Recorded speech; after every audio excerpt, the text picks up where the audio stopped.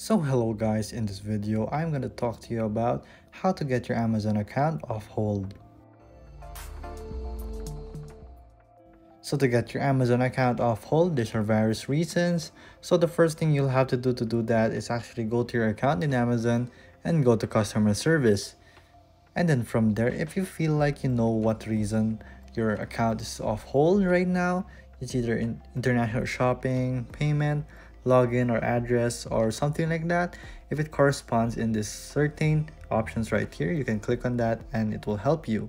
So if it doesn't really help you and you need something else, here you have to just press I need more help. Basically, from I need more help, you'll have to go if you want to chat with the personnel or request a phone call or even send an email. You can request a call now, and here you will have to enter your number and they can call you right away and they will connect you to an Amazon tech official support.